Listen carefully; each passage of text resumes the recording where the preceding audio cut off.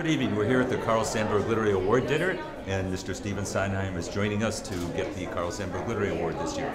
Congratulations, Mr. Thank you. Sondheim. I'm very honored. Pleased you're here.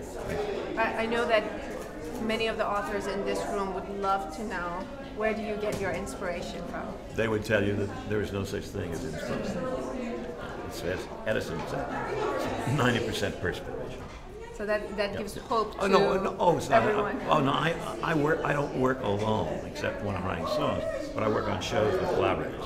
So Which makes if I'm stuck, I have somebody to call up and say, what do we do about this? So it's not anywhere near as hard as writing a book or.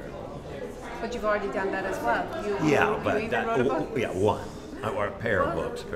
And I think as big Chicago supporters, we would love to know, do you have any great memories, great stories, any big love of Chicago? Well, I'll tell you, and this is honest, this is not just for the cameras.